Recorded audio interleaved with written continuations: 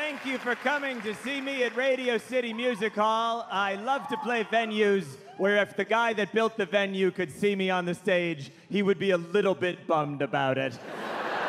Look at this. This is so much nicer than what I'm about to do. It's really tragic.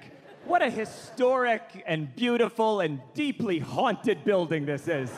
I keep walking through cold spots being like, I wonder who that used to be. I've never seen a ghost, by the way. I asked my mom if she'd ever seen a ghost. That's where we're at conversation-wise in our relationship as a mother and son.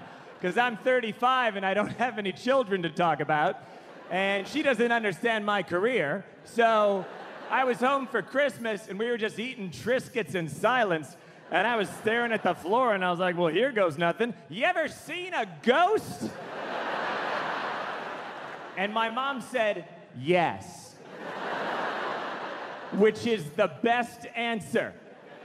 She said, I never told you this before, but our house when you were growing up was haunted.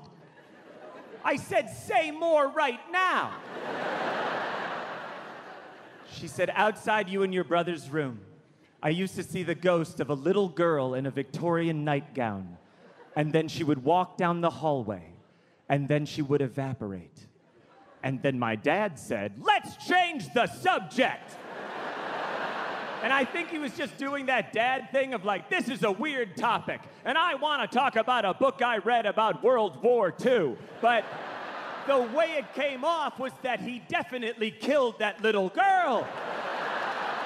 Let's change the subject. Why are we even talking about Penelope or whatever her name was?